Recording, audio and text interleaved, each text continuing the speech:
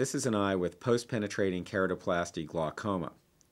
Although it would be possible to access the processes through the anterior chamber, it is far simpler to go posteriorly and not deal with any architectural derangement of the anterior segment.